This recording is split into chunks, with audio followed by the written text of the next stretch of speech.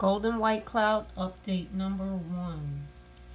So after talking to redfish bluefish about hatching brine shrimp, I ordered the shrimpery brine shrimp hatchery from Amazon for $14.99.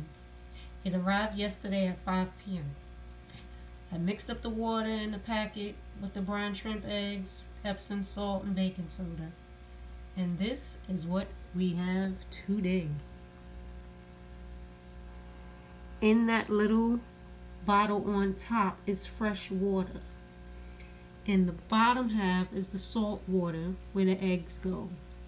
As the brine shrimp hatch, they come up into the fresh water where the light is.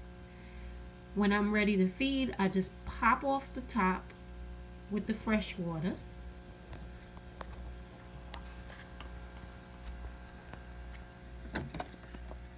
It has a lid on it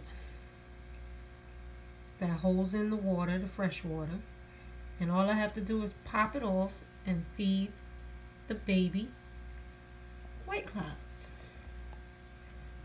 Oh, this is not easy.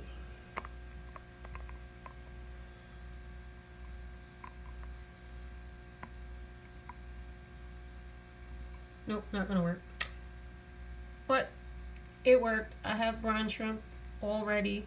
12 hours later. Let me feed my babies.